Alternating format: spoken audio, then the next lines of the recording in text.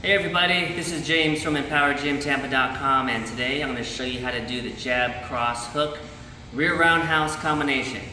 Now this is a great kickboxing combination because after you throw that hook, you're winded up to throw the power roundhouse. So here's how it looks from your fighting stance. You throw your jab, your cross, then your hook, then you're winded up to turn. Boom, you got your rear roundhouse kick. So on the bag is how it looks in my fighting stance.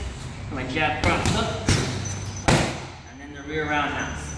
Again, I like this combination because I'm already in a turn position here to unload that rear kick. So I got a lot of power from that hook. So let me switch sides. Fighting stance, rear roundhouse. One more time. And that's it. So that's the jab cross hook rear roundhouse combination. If you want to learn more about our kickboxing programs, like us on Facebook or visit us at EmpoweredGymTampa.com.